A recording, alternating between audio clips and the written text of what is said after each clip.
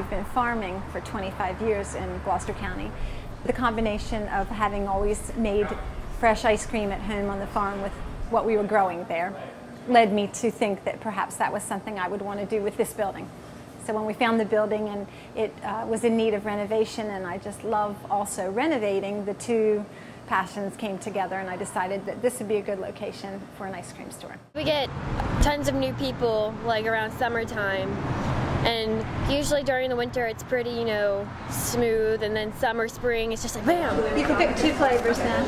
What we're making here is definitely fresh, made on premise, and all natural. And then hot fudge? Yes, please. In nuts. Okay.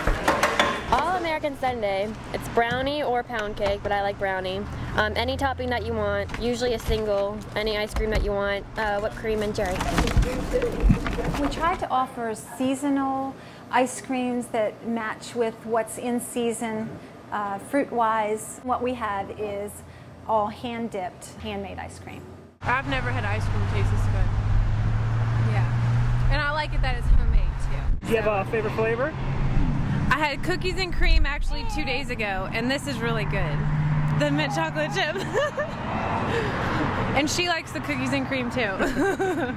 Hey guys, how are you? We have a lot of regular customers that we've gotten to know. The cake batter? Yes. Do you want a single? And then we also, because of our location, have a lot of people that are traveling. All right, what's your bias for? The newcomers, like the people who have never come before, they're interesting because they're just like wondering what they want. We like getting to know them. We love talking to the tourists and finding out why they are traveling north or south on Route 17 and their destination. And many of them we've even gotten to know because they've come on their trip. But we're happy to have anyone stop by. We love it when people stop by and enjoy getting to know a first-time customer as well as our regulars. We purchased the right originally when we opened to make 50-year-old recipes designed by a man named Fred Mazzoli. He was Milton Hershey's private ice cream chef.